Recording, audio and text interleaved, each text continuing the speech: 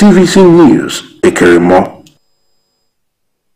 30% of girls aged between 9 and 12 in northern Nigeria have never been to school.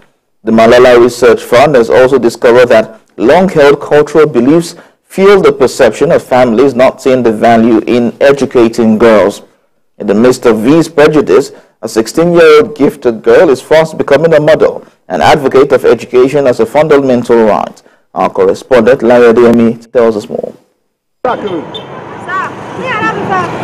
Daily on the streets, school-aged children hawking, begging, or just roaming. This is a common feature across Nigeria, but it is more pronounced in the northern region. A gifted young lady from Gombe is fast becoming a model for female education in northern Nigeria. Having participated in several national competitions, Fatima has excelled in 5 major international mathematics competitions. I participated in competitions like Komodo Maths Festival, Future Intelligence Students Olympia, International Maths Challenge, International Adversarial Competition. Now, our priority is promoting girl-child education. I don't think education has any negative effect. It just depends on how you use it. Without going to school, I don't think I would have been able to discover that I was good at maths and even had the sense of participating and engaging in the competition. So we all need to go to school because school teaches us the basic things in life. One of the common grounds for attacks against female education in the northern region is that the girls would lose their religious and moral values. Fatima is proof that education does not corrode values.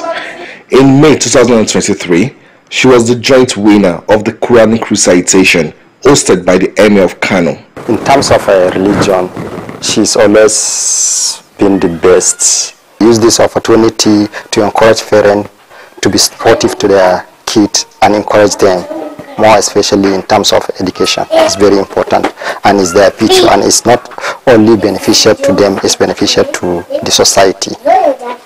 I read at least 4 hours a day every day, 2 hours at night, 2 hours in the evening, and then I also frequently go to library in my school to do some researches online and textbook researches, like at least 1 hour a day, to search more competitions, that upcoming competitions, so that I will be able to participate in them.